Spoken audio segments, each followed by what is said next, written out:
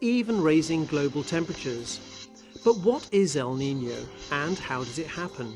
Firstly, we need to know what's normally happening in the tropical Pacific.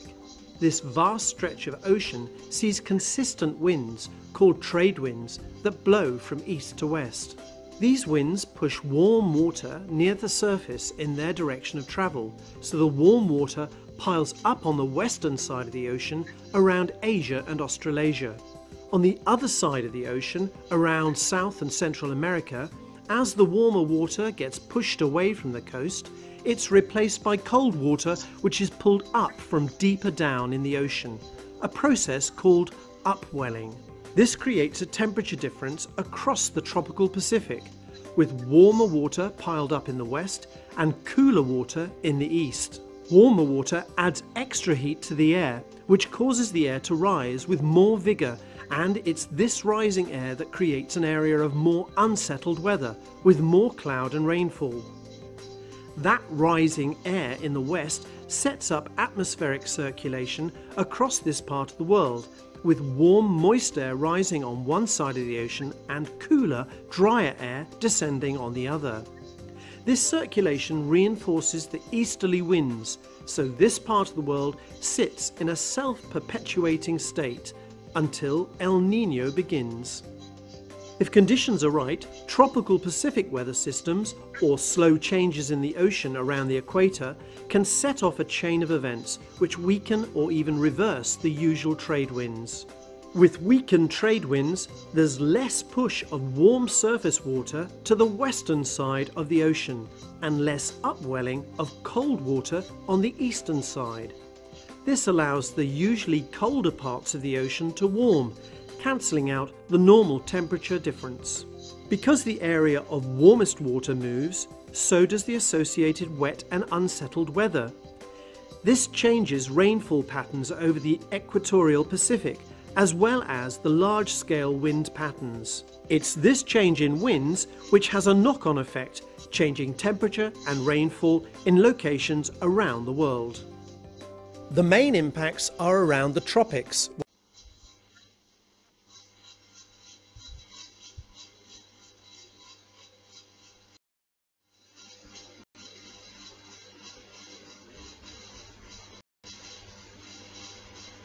That starts to happen, there's a cascade of impacts across the tropical Pacific. The expanded pool of cooler than normal water shifts the normal thunderstorm activity westward from the central Pacific toward Indonesia, where waters are warmer than average. Strong thunderstorm activity pumps heat and moisture into the upper atmosphere, disturbing global circulation patterns. The jet stream, which is a river of air moving from west to east, begins to pull back or retract toward Asia. Downstream of that, over the Pacific Ocean and North America, there are pronounced changes in the circulation.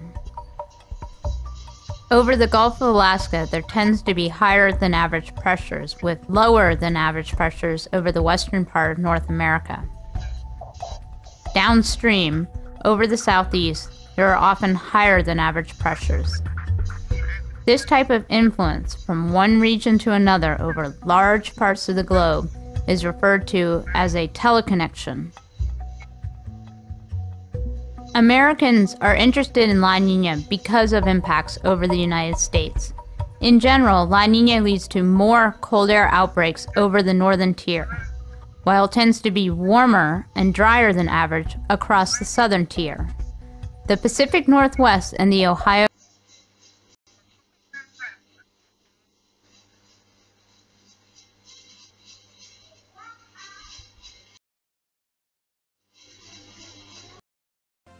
When the Earth rotating in its equator region, maximum amount of sunlight will reflect on sea level. As a result, sea level temperature will rise.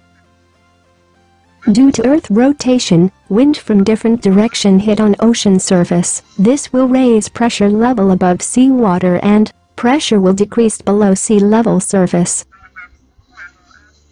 This phenomenon will create swirl on water at sea surface where maximum pressure occurred. This swirl of water is called as vortex.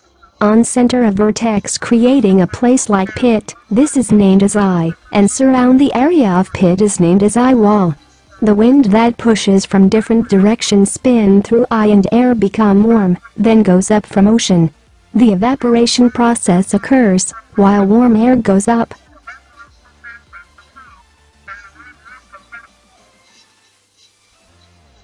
The swirl of water will move slowly depend on Earth rotation and wind direction. When cyclone hit the land, there is no longer fed by energy but, in sea level energy feeds to cyclone continuously. After certain time of survive on land cyclone relieve its energy absolutely. Even though cyclone not fed by energy on land, heavy cyclone will cause much more damage on land. A storm will swirl in clockwise direction at South Pole, and swirl in anti-clockwise direction at North Pole. Swirling direction of storm will change depend on Earth rotation.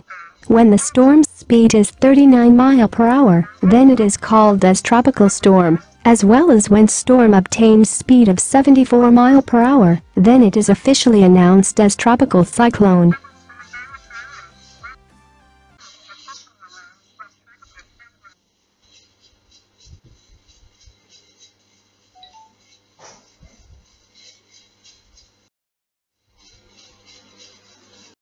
Funnel-shaped winds of a tornado are easily recognizable, and they can be very dangerous. But what causes these unique and violent